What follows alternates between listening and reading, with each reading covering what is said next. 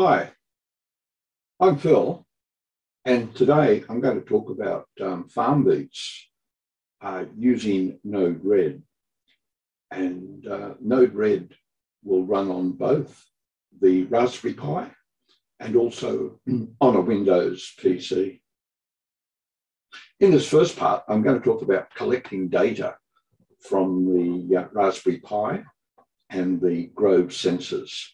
And they'll be sent on to Excel and a special spreadsheet that will not only collect the data with Microsoft Data Streamer, but will also display the results graphically.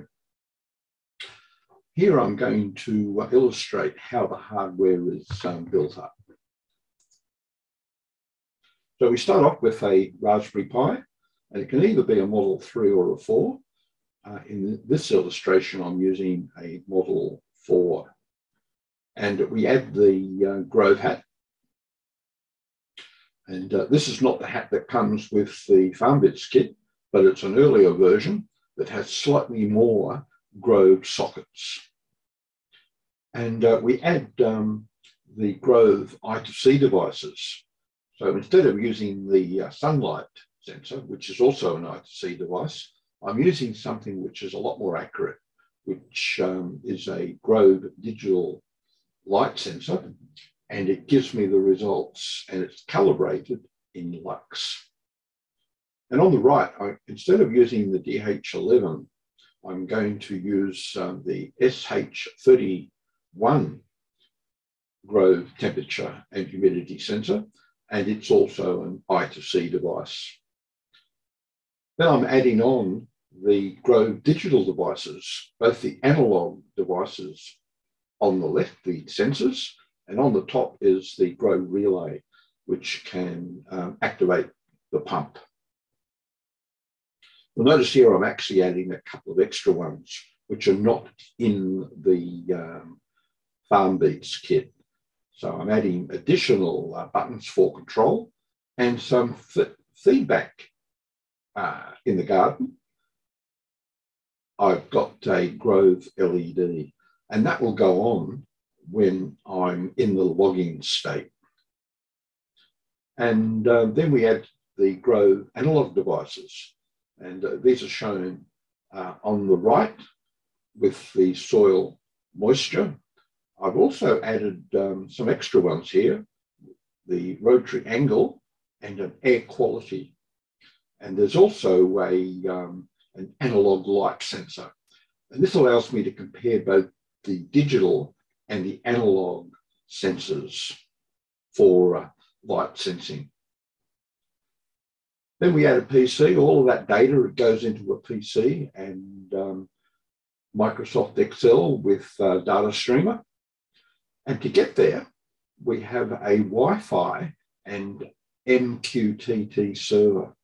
So this collects the data, and the Raspberry Pi sends out the data as MQTT packets, and these are collected by a M5 stack Atom computer, which is called the Atom Bridge, and it converts the Wi-Fi packets into a serial stream ready for the PC. But hold on, we've got something extra, and I've added a Grove display. So it's a OLED display, and it allows additional feedback for those that are in the garden. And if you're using this remotely, you can get the data not only on your PC inside, but you can also get the data on this OLED display. And this is what the display looks like. It will announce that FarmBeats with the time and date, the soil temperature, the moisture, the air temperature and humidity, and the light in lux. And stay tuned, and we'll have a look at the program in detail. This is FarmBeats station number 4, and it's based on a Raspberry Pi like this one here. And what we do, we add a hat to this edge connector, and the hat looks like this. This is the hat, and the hat is connected via Grove cables to all sorts of sensors and actuators. And here is the configuration for station number 4. What's special about this one? It's totally node red, but it does make some calls to the Grove Python library, and these have been configured as node red nodes. So let's have a look to see what we've got. We've got the traditional FarmBeat sensors. So we've got the soil moisture sensor here. We've also got the push button for shutting down and for logging. We have the relay for the pump. And instead of the DH11, we have a SHT31 temperature and humidity sensor. We've got a digital light sensor over here, and we've still got the we've got an analog light sensor, so we can compare the two of them. And in addition, we can measure the air quality. We have an air quality sensor here, and we've got an additional dual buttons for some extra control, and a LED for feedback. So this comes on when we're in the login state. That is the local login state.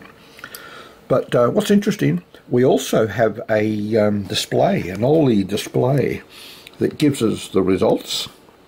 And you can see that here. That's very useful in the field, that you know you're collecting results, and you're getting some feedback.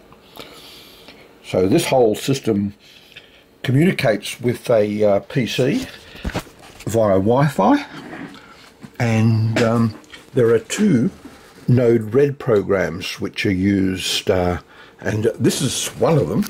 This is the node red program that works on the Raspberry Pi computer. And just to have a look at it in detail, you can see how I'm using the buttons. So we'll scroll right to the top, and you can see that I'm checking the buttons here. So the GPIO 19 is connected to the red, and 18 is connected to the blue button. So the red one will shut down the Raspberry Pi. All you have to do is just press that button, and it activates the node for shutting down the Raspberry Pi. The blue button activates the logging state, and it also turns on the LED for logging. Just moving down a bit, we can see what's happening with the other buttons. If we want to just turn the relay on, we can activate these buttons manually, or we can use the green button or the white button to turn it off. And you can see how the other sensors have been activated. There's a repeating trigger that goes on every 10 seconds, and it's asking for the values for the temperature and humidity, the soil moisture, the light sensor, and once it collects all that information, including the air quality, it collects the soil temperature, and finally it waits 1 second and prepares everything for display on the OLED display that you can see here, and also it sets up a record. Now what's interesting is to create a record we use JavaScript in this function, so you can see how I'm doing that. If I just expand it, you can see that I'm setting up the payload to include the proper date format for Microsoft Excel, and also adding the other parameters. And just to have a look at what's happening at the moment, we'll just clear the displays on the right, and we might just activate that now.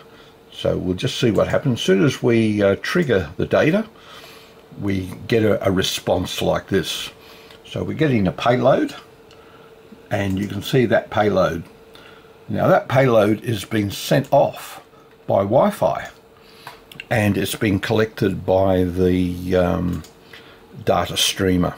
So we'll have a look at that now. This is the Wi-Fi data as it comes in. So you can see it here on Microsoft Excel, and you can also see the graphing of those results over here. So everything's been graphed correctly, including the soil temperature and moisture, and the air temperature, humidity, and the visible light. And in the second part of this video, I will show how the agent configuration and the journal controls will also be simulated on Node 11 or Node Red, and they can provide bi-directional communications with the spreadsheet. And that's all for now.